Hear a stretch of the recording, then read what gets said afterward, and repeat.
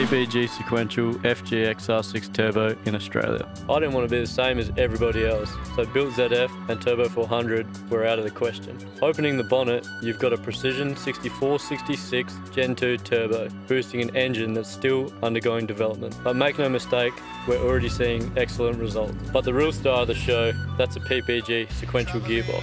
It's not just an off-the-shelf gearbox. This is a custom-built setup and the only one of its kind in an FG XR6 Turbo in the entire country.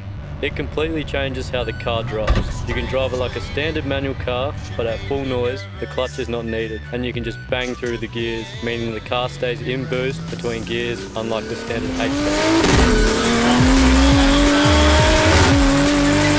The shifts are aggressive, instant, and head-turning.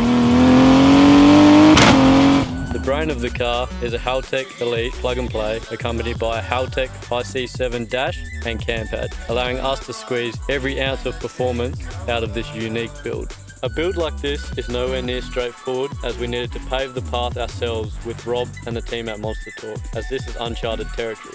Massive shout out to Rob for the countless painstaking hours he's put into this build and all the support on and off the track. Having him come out to the events on his own time has been an absolute game changer.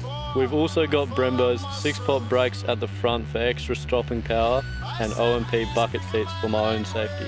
Accompanying the engine, we have all the supporting mods, including a Process West Stage 4 intercooler, twin pump Plasma Man surge tank, 45mm gate, 4-inch X-Force exhaust system, and extreme twin plate clutch with custom parts to fit the Sequential. As we stand here today, we are incredibly proud of what we've achieved, but this is far from the end. The development of this engine is an ongoing process, but the best is yet to come.